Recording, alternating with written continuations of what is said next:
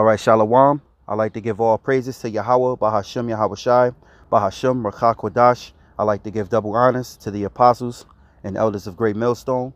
Salutations to all the Lord's hopeful elect scattered abroad, teaching his word in sincerity and truth. All right, I'm the brother Ties of War, back at you again with another lesson. All right, he that got ears to hear, let him hear. And this lesson is going to be entitled, Knowledge is Power. Knowledge is Power. Now, this was said by this particular guy, which was trying to explain that knowledge is power. And my question was, which knowledge do you obtain? What is it that, makes your knowledge so powerful? All right. Now, you can have knowledge in the simplest things. You can have knowledge of this world, how to maneuver yourself throughout this world, in and out. You could have knowledge in being able to get money.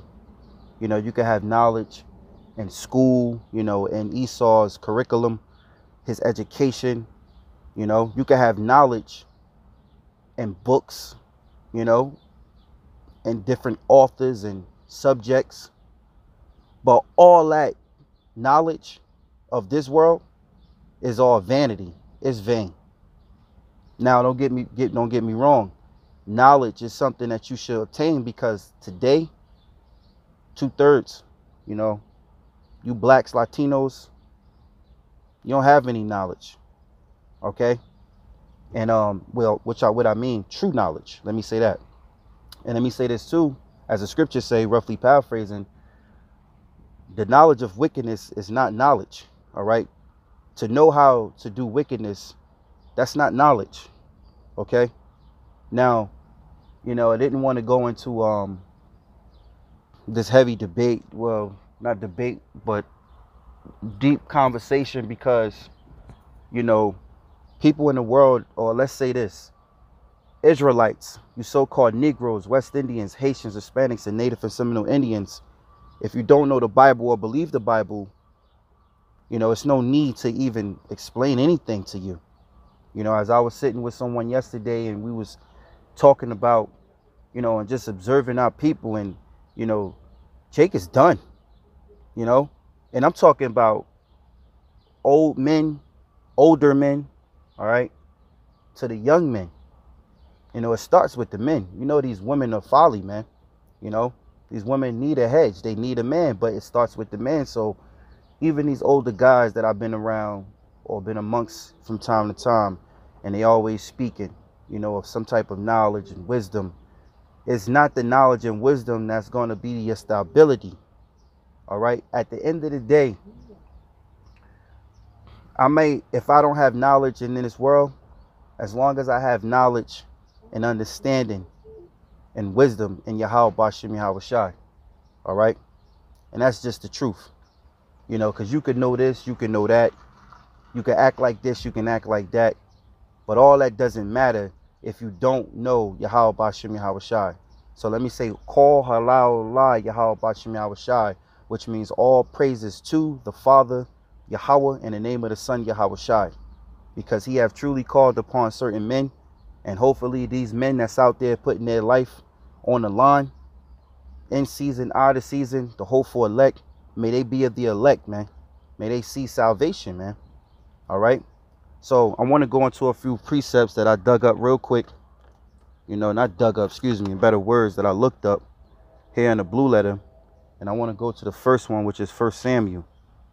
All right. And this is 1 Samuel chapter 2, verse 3. It says, talk no more so exceedingly proud. Is that it? Yeah. It says, talk no more exceedingly proudly. Let not arrogancy come out of your mouth. All right. For the Lord Yahawah is a power, or a God of knowledge, and by him actions are weighed. These scriptures is heavy, man. And this is a clear cut for you guys out there in this philosophy, ways of men. And you claim you got knowledge this, knowledge that. At the end of the day, if you ain't got knowledge in the prophecies, knowledge in the true name of the Lord, knowledge in who you are as a true people, knowledge in who recognizing your enemy, knowledge in that this America is Babylon the Great, you're going to be destroyed, man. Because we prophesize and we speak you know, this word constantly, consistently, man, fervently, you know, and only the elect can get it. You know, and I truly understand, you know, as I grow more in the truth and more in the truth, because we always growing.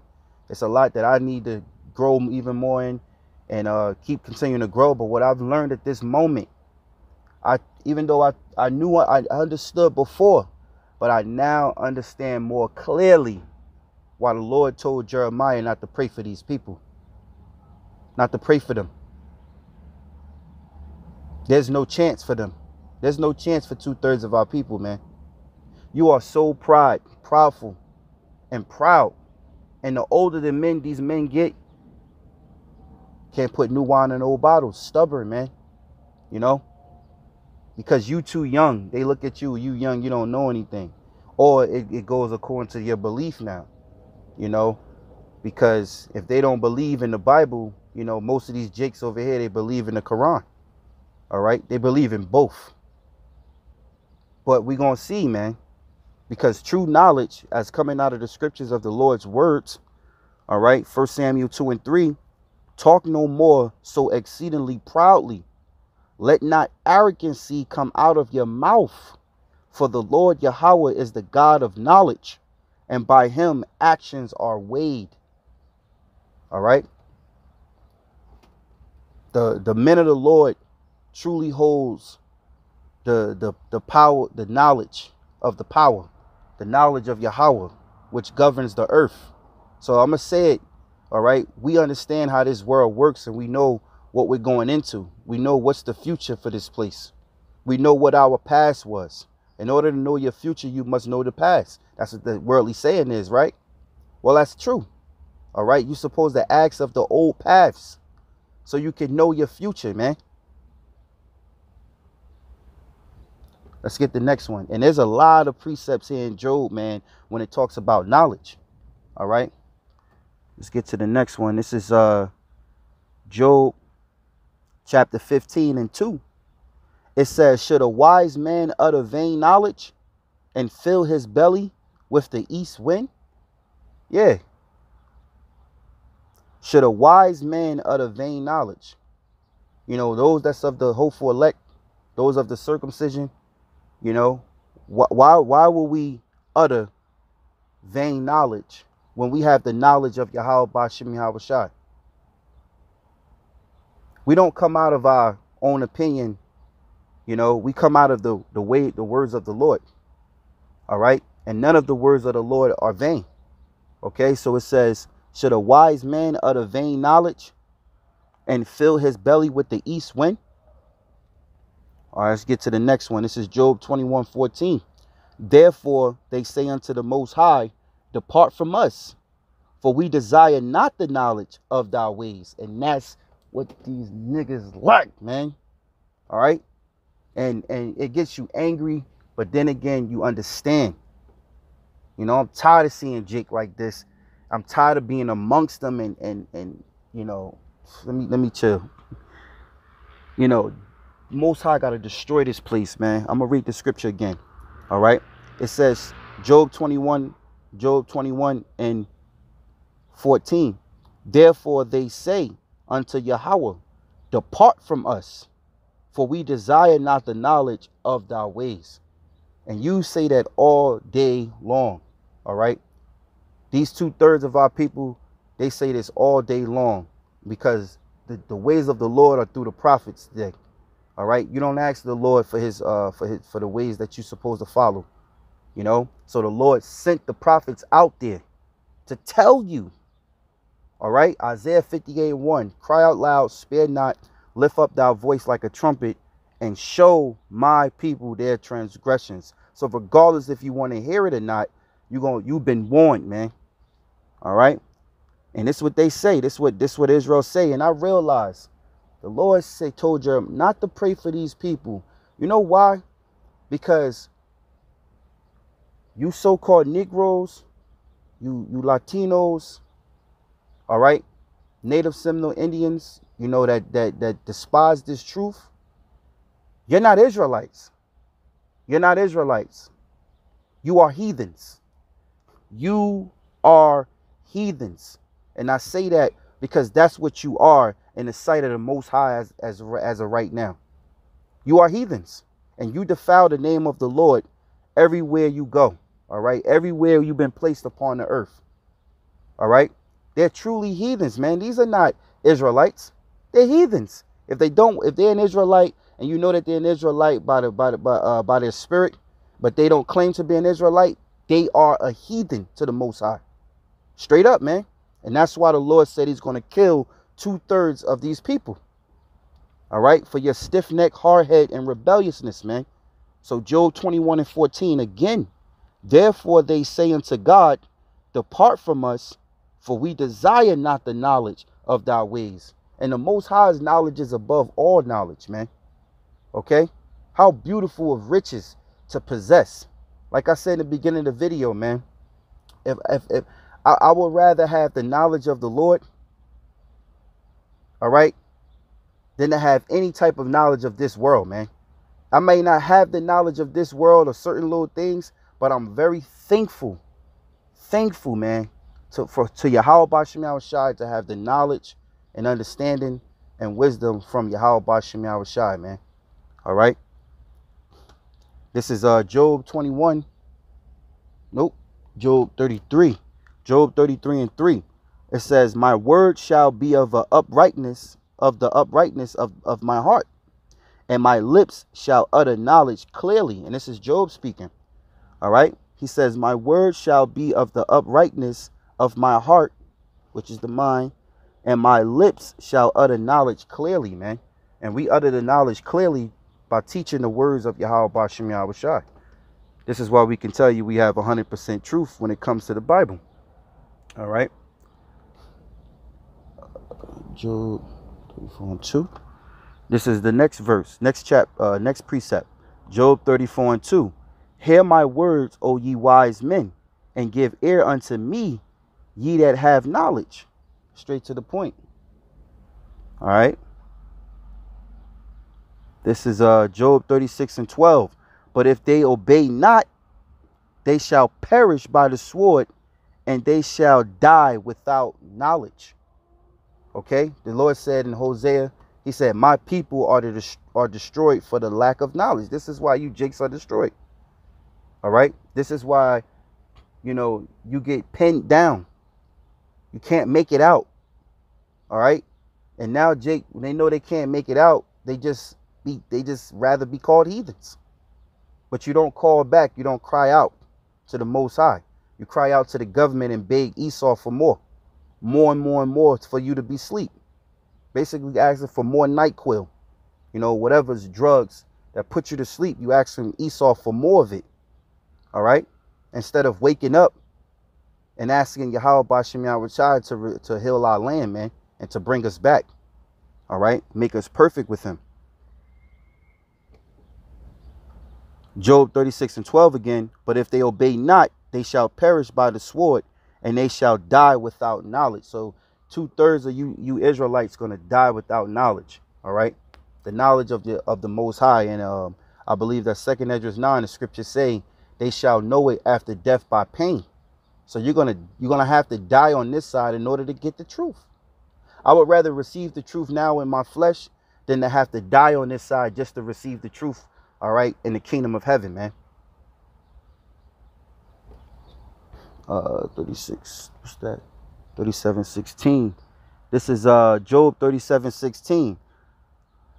Dost thou know the balancing of the clouds, the wondrous works of him which is perfect in knowledge? All right, the Most High is perfect in knowledge, man, which he gave to us. He was perfect. All right, this is why we can clearly see. We can see the vision. We can see the prophecies, man. Our knowledge is clear. While you hate, you wrestle, fighting, can't get no sleep. Spirits messing with you. Your mind is tormented because you don't want us to be true. Well, you don't want the word of the Most High to be true. And then you don't want us, to be the ones that the Lord have actually chosen and to present it before you. All right. Esau is the devil that the Bible speaks of. And he can't make it into the kingdom of heaven. Esau is not Ishmael. Ishmael is not Esau. All right. Let's get to the next one. Job 37:16. I read that. Yep. Job 38:12. This is Job. Nope. Is that it? 38:2. This is Job 38:2. It says, "Who is this that darkeneth counsels by words without knowledge?" And that's what these men do when they come before us in the camps. You know, you basically fulfill this scripture. Who is that darkeneth counsels by words without knowledge? If you're not speaking according to Yahawah, BaHaSham, Yahawashi, you have no knowledge, man. You don't have the true riches. You can have some knowledge of this world, and you maybe could get by with that knowledge. But guess what? You're not going to make it out of this world through Yahawashi by not having the knowledge of Yahawah, BaHaSham, Yahawashi.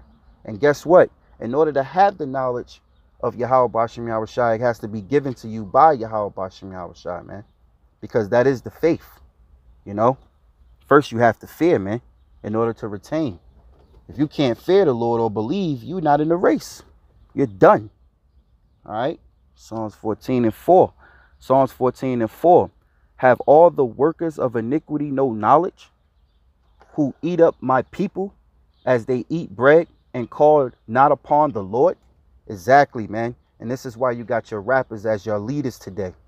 You damn idiots, man. You look up to these rappers. Okay, you look up to these celebrities as your leaders. Let me read that again.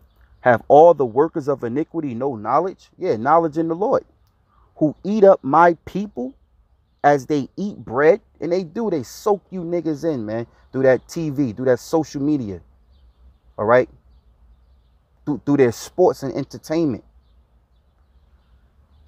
Who eat up my people as they eat bread, and call not upon the Lord.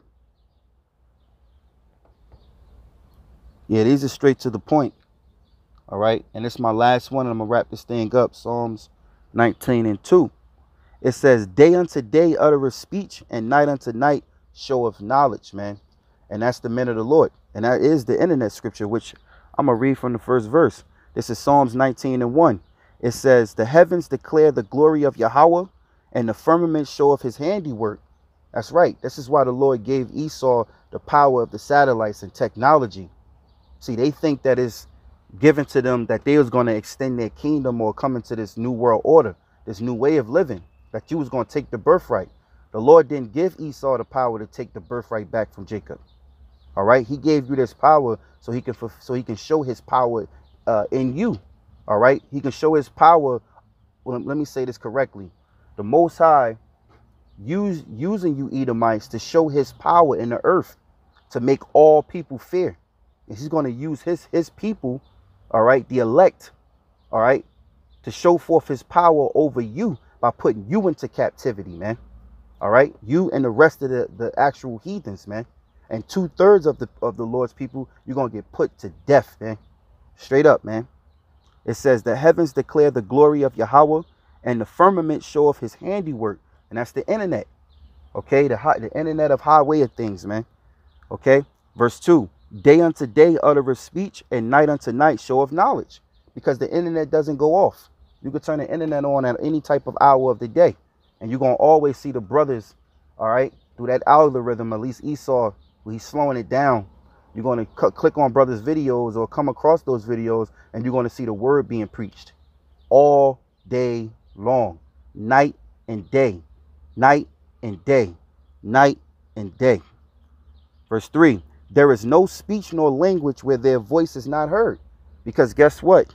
You can interpret English into whatever language on YouTube to your language, man. And you can understand what the brothers are saying, the prophets. All right. There is no speech nor language where their voice is not heard. Or either you got brothers that are speaking these different languages, man. All right. Even giving it to you that way. It says, verse 4. Their line is going out through all the earth, and their words to the end of the world. In them hath he set a tabernacle for the sun. All right, so this line is going out throughout four corners of the earth. And like the Lord said, then shall the end come, man. All right, so this is going to be the end of the lesson. I wanted to bring this up. I had a conversation, and this guy was talking about knowledge is power, but, you know, what knowledge do you possess? What knowledge do you obtain? Is it the knowledge, is the true knowledge of riches, which is Yahawah, BaHaSham, Yahawashi, or is it knowledge of this world? Your knowledge, the Yahawashi said, the fashion of this world shall pass away. All right. So then what? Your knowledge is useless, you know. But Jake can't swallow milk, so how can you feed them spiritual things? As Paul said, you know, you can't even swallow down basic knowledge, man. ABC 1, 2, 3. So how can you retain or obtain something spiritual, man? You know, scripture say a spiritual man judgeth all things, man. You know, but Jake is no longer, you know, you're no longer Israelites. You know, you wasn't before. That's why the Lord woke up the elect, because those are the Israelites. The rest of them, you niggas, you're heathens, man. You're heathens, straight up. You are heathens. You know, Jake don't want to be better. Jake want to be just like. Naturally, genetically, all right, physically, mentally, spiritually, we're better. Because of the code that's in us, the makeup, the seed chosen by the Most High, which are us, the Israelites. So-called Negroes, West Indians, Haitians, Hispanics, Native and Seminole Indians. We're better than these other nations, man. All right? Deuteronomy, the 7th chapter. We're special people unto the Lord and above all the rest. But you know what Jake want to do? No, we're not better. Why we got to be better? I want to be like him. Jake want to be like Moab. Jake want to be like Esau. Jake want to be Ham.